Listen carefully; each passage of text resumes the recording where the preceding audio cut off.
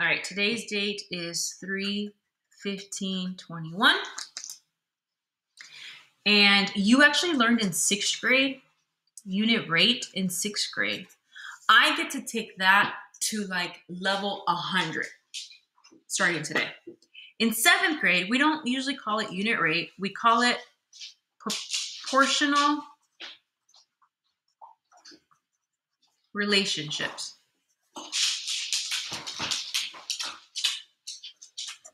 Proportional relationships, okay? So I'm asking you to copy this down. Please try to focus as much of your attention to me.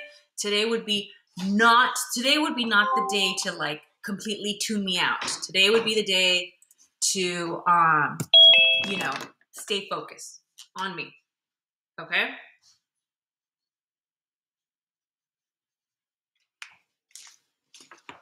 Now, hold on one second. Let me put this pause. We're back.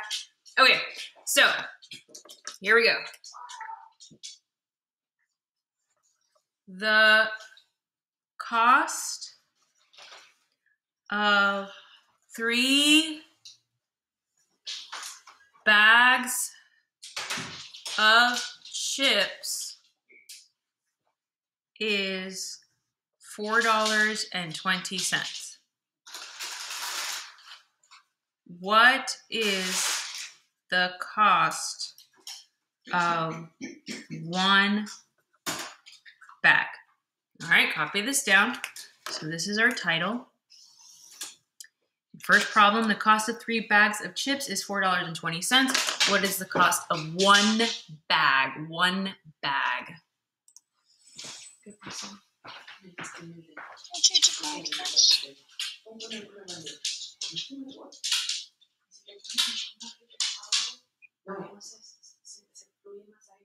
Sí, pero ahorita voy a limpiar las cebollas porque ya las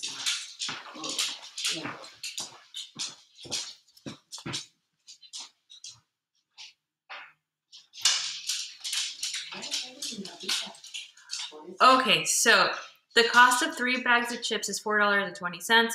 What is the cost of 1 bag?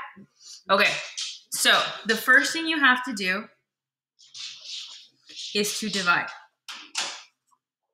The first thing you have to do is divide, okay? We're going to divide $4.20 divided by 3, okay? Now,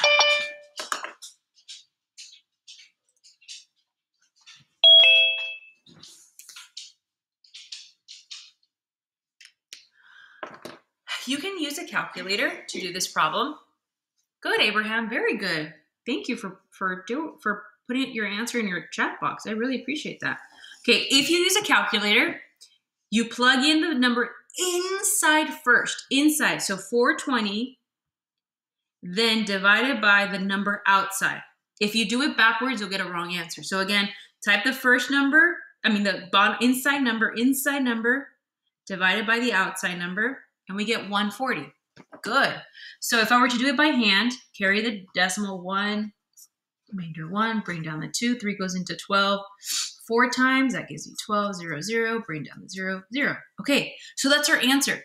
What is our answer? Well, let me read the question. What is the cost of 1 bag? Oh, so 1 bag is $1.40.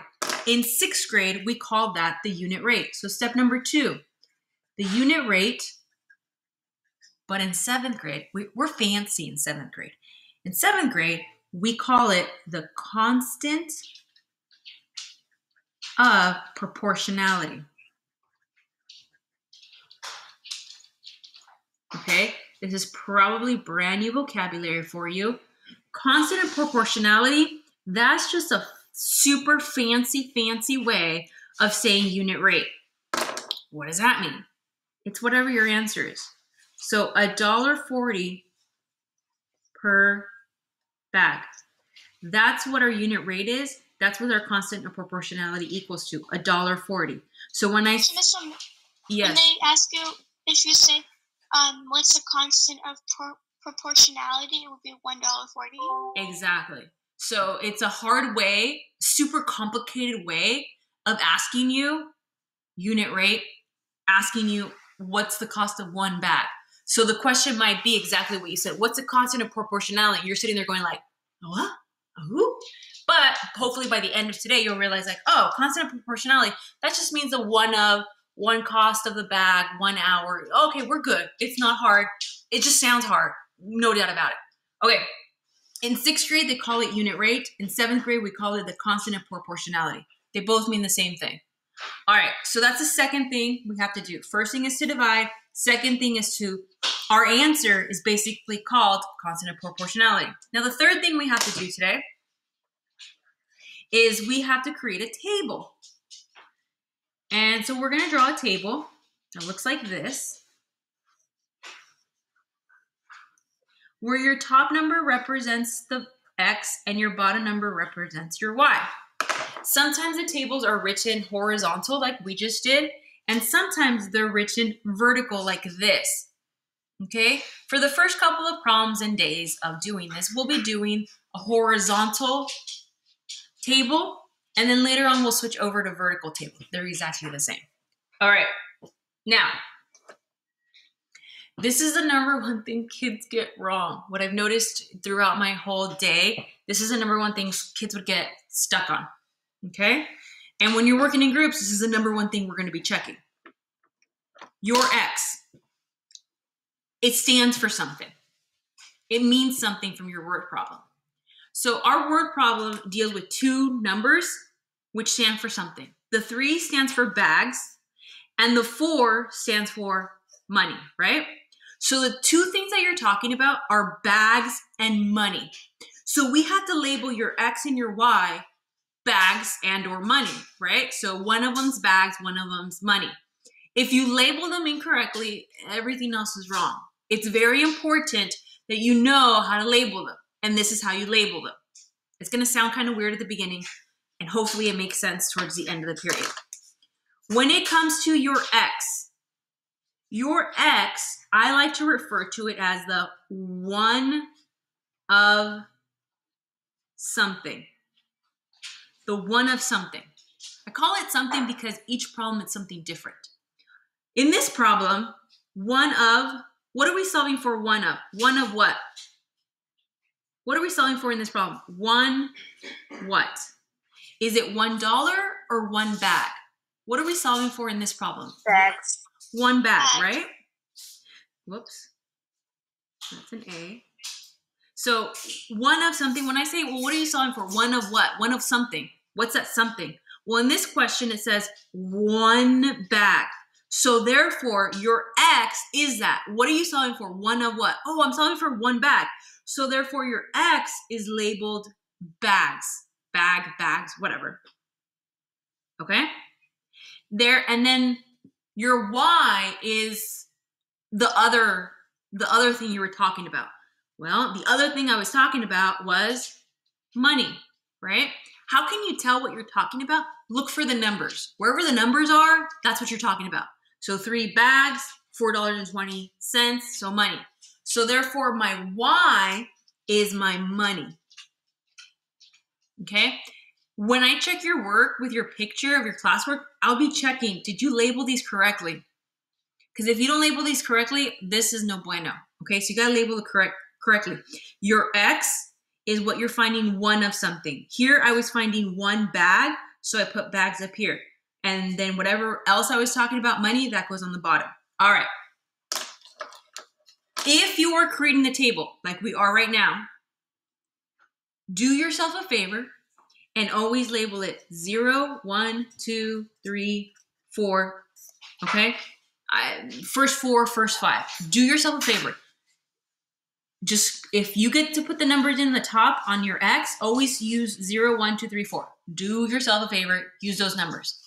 Trust me. All right. Now I'm going to ask you the hardest question of the day. Are you guys ready for the hardest question? If I bought 0 bags of chips, how much did I spend on 0 bags of chips? 0. 0. Yep, good. What if I buy 1 bag of chips? How much is $1.40. one? What was that? $1.40. Yeah, $1.40. Whatever your answer is to this problem, to this division, will always go underneath the 1. Okay, whatever your answer is, underneath the 1. Okay, what about 2? What if I buy 280. 2 bags? It'll be 280, right? Wait, how did she get 280? What? What we just did right now is we just added $1.40. You add your unit rate. You add your constant of proportionality. All right. What if I buy 3 bags of chips? How much is 3 bags of chips going to cost me? $4.20. $4.20. Yeah. $4.20. And to tell you the truth, 3 bags is what they told me. 3 bags is $4.20, right? So the information was already up there. All right, step number 4. I mean, not 4. 4 bags. How much is 4 bags going to cost me?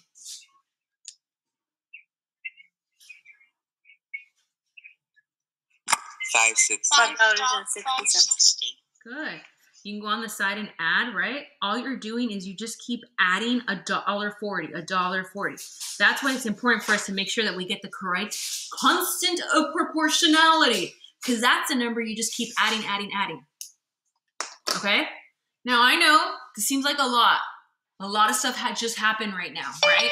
And I don't expect you to be like a master at this, like this very, very second, okay? But we are going to work together Miss on O'Malley, it. I have a question. Yes. If it's like a whole number, like 50, 60, 70, 80 as like cents, do we have to write the 0 after in our group work, or can we just write like 4.7, 4.2? Yeah, that's fine. That's fine. That's fine. You don't have to. All right. Now, I'm going to ask you to do something a little different with your notes. I'm not done with this problem. I am done with this problem for today. I still have to teach you like a whole bunch of more stuff with this problem.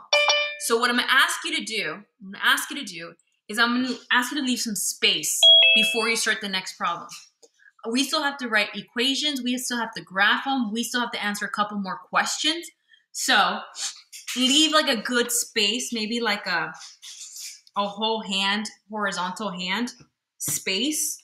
So I have to turn the page and I'm going to leave like a whole hand space before I start problem number 2. So skip a chunk, leave it blank, because you're going to go back to this either on Wednesday or Thursday and add to it. And if you lose these notes, you're going to have to copy everything down again. So don't. So just leave some space and start this problem with some space. The cost of 5 cereal boxes is $10. What is the cost of 1 box? So I left some room up top so I can finish the problem, my first problem later. I started the second problem here. The cost of 5 cereal boxes is $10. What is the cost of 1 box?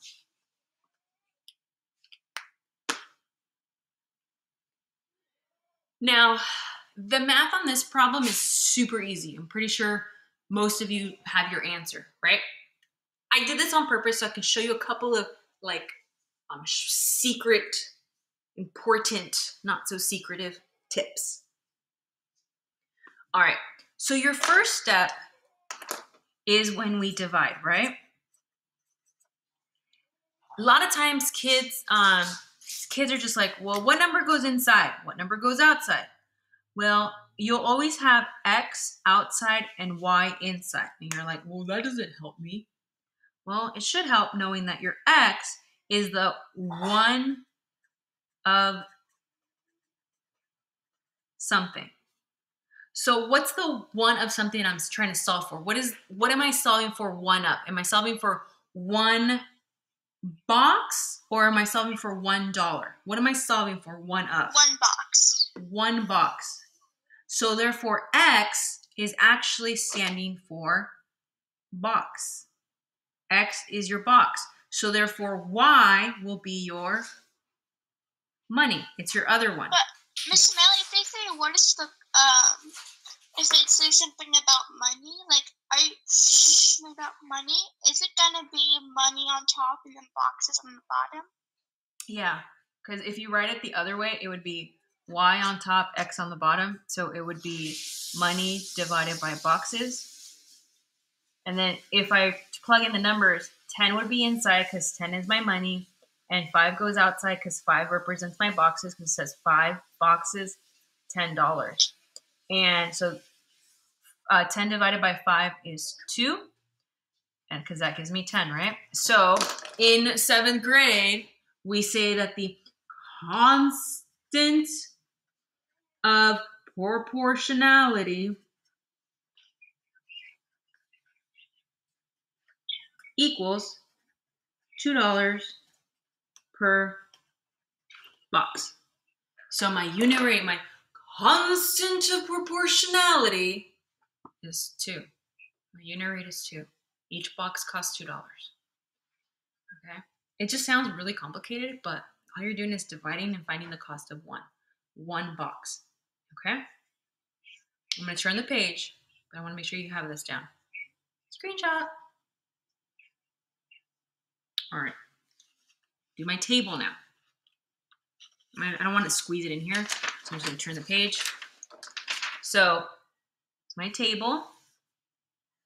X goes on top, Y goes on the bottom.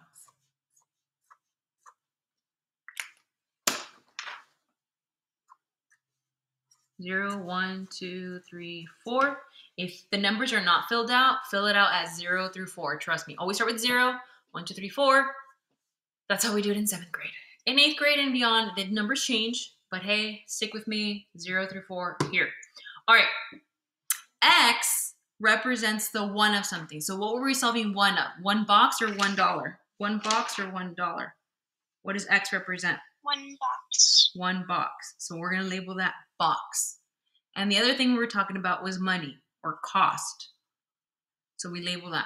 This is the number one thing we're going to be checking when we're in groups. It's like, did you label the X and Y correctly? Because if you don't, even though these numbers might be right, if you don't have it labeled correctly, you're actually telling me the opposite. All right. So hardest question of the day. If I buy 0 boxes, how much is 0 boxes going to cost me? $0. 0 boxes. 0 boxes is $0, right? Money. 0. Yeah. What about 1 box? $1 $2. box cost $2. 2 boxes. $4. 3 boxes. $6. 4 boxes. $8. $8, right? What did we should go? label it with the dollar sign or no? No, it's fine. What are we doing here? We're adding $2 each time, right? Why are we adding $2 each time? Because that's our constant of proportionality. That number, that 2, is what we keep adding each time. And sometimes some of you are thinking about it as multiplying. If I multiply 4 times 2, I get 8. If I multiply 3 times 2, I get 6. If I multiply 2 times 2, I get 4. So there's a lot of different ways that we're using the 2. The constant of proportionality. All right. We're done with this problem for today. Skip a good chunk. We're going to start the next problem. Okay? Skip, start the next problem. Screenshot it, Dosa. All right. Okay. I can make 30 cupcakes in 5 minutes. You know what? It's not make. I think it's decorate. I can decorate 30 cupcakes in 5 minutes. I'm super fast. How many can I make per minute?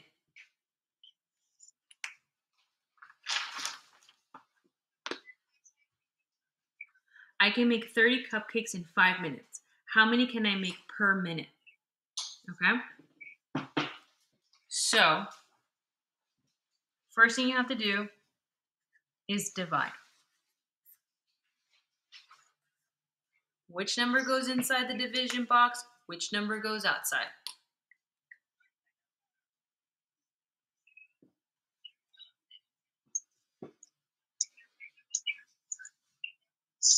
You have 30 cupcakes. So we have cupcakes, 30 cupcakes, 5 minutes. So we have time and cupcakes. Per minute. Does anybody know what per stands for in math? Per? Like every minute. Yeah, so per means 1 minute. Per in math means 1. Per means 1. So when it says per minute, you're talking about 1 minute. They just complicate it. You know math. It's complicated. Okay, so I'm solving for 1 minute. So that means that minutes go outside. So 5 minutes. Minutes goes outside. So therefore, that's my X. 30 cupcakes goes inside. So that means that cupcakes is going to be my Y. So whatever number goes inside is your Y. Whatever goes outside is your X. Why does this one go outside? Because we're solving for 1 up. Whatever you're finding 1 up, you put outside. I'm finding 1 minute, so that one goes outside. All right, so now let's divide. Let's divide.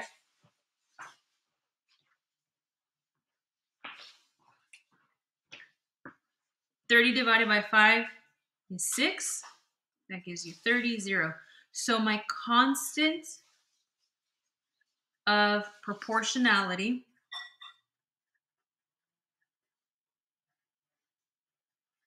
equals 6 cupcakes per minute. I can decorate 6 cupcakes per minute. I'm super fast. You can make 30 cupcakes in a minute. Do we have to write this constant of proportionality as 6 cupcakes? Yes. Or just divide it and you know that? Everything I write, you write. Did you see how I underlined per? Did you see how I wrote 1, 2, 3, 4? You see how I underlined it 4 times? No, like in group work, like do we have to write constant proportionality equals 6 cupcakes per minute? Because that's just a lot of. I think I wrote it as unit rate actually in your slides. I labeled it unit rate. I wasn't sure if you guys can handle constant proportionality. It sounds like you can't. Oh, yes, we can. But you can't. The reason we write it over and over again is just so when you read it, like on a test, and you read constant proportionality, you're not scared of it. It doesn't cause any fear. If I were to give you a test question and not introduce to you constant and proportionality, you're going to read this and be like, oh, I don't know what to do. And you walk away from it. You're like, oh, it's too hard. Let me skip it. When in reality, constant and proportionality is super easy. But the way the words just seem really hard. But if you stay with me the next couple of days, you'll get comfortable with it. And hence, we're writing it over and over again. But you get comfortable with it. All right, let's do a table. I'm pretty sure the first time you saw this table 10 minutes ago, you were like, oh my God, what is that? It's a table. And now you realize like, okay, it's not terrible. X and Y. And if you're going to fill in the numbers, always fill it in 0, 1, 2, 3, 4. This is how it's going to kind of look like on your slides. And here in this first box where it says X, I want you to label it. Like, what does X stand for?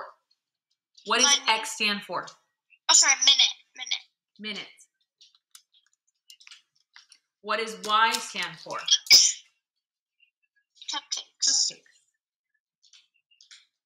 To me, this is the hardest part. To me, labeling what does each variable stand for. To me, that's the hardest part. Like, what does X stand for? What does Y stand for? It's the hardest part. It's the part that kids mess up on. They can divide, and they can even do this part right, like label it correctly. But then when it comes to this, they do the opposite. And it's like, ooh. All right. If I have 0 minutes, I have no time. How many cupcakes am I going to decorate in 0 minutes? 0. Good, thank you. What about 1 minute? I got 1 minute. How many cupcakes can I do in 1 minute? 6. This answer goes right there. What if I give you 2 minutes? How many can I do in 2 minutes? 12. 12. 3 minutes? 18. 4 minutes? 24. 24. And how did we get those numbers? All we did was add by 6. Or you could have thought about it this way as well. Times 6. So 4 times 6 is 24. 3 times 6 is 18. 2 times 6 is 12. However your brain wants to think about it. If it wants to think about multiplication, cool, you're going to go this way. If you're like, nah, Miss Emma, I'm good with adding. Fantastic. Just keep adding 6, 6, 6 all the way across. Woo! All right. Now, I'm not done with this problem. We're going to come back to it either Wednesday or Thursday. So I'm going to leave some space here so I can take more notes down. So each problem we did today, I left some space. So this was the first problem we did. So then I left some space here. This is the second problem we did. I left some space. This is the last problem we did today, and I left some space. So make sure you also leave space before you start your classwork, right? All right.